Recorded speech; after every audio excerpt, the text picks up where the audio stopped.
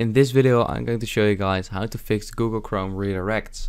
Now, this can be an issue where you want to click on a link and it will open up another link or a website, and yeah, it can be really annoying.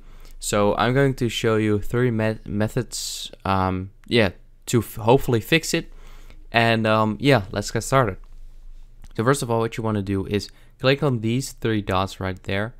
And once you've clicked on that, you can click on more tools and then open up the extensions right there. Now once you're here, you can see all your extensions. Now you want to look for an extension you can really remember installing, and maybe you can like turn it off just like this, and if that will fix it, yeah, that's good for you. If not, you can also fully remove it. What you can also do is just remove all the extensions in general and see if that will fix it, and then re-add the extensions one by one and see which one caused the problem, and just fully remove that one.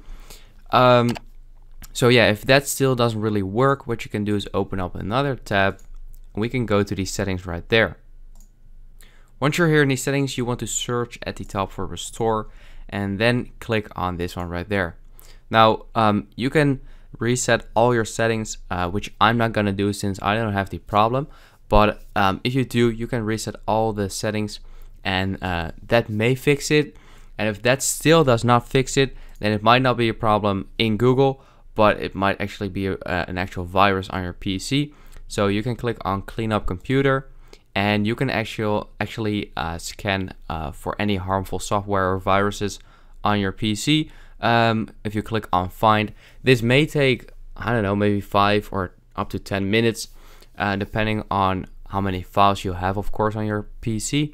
But yeah, I hope all of these methods can fix it for you.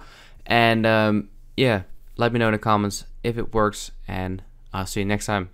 Have a good day.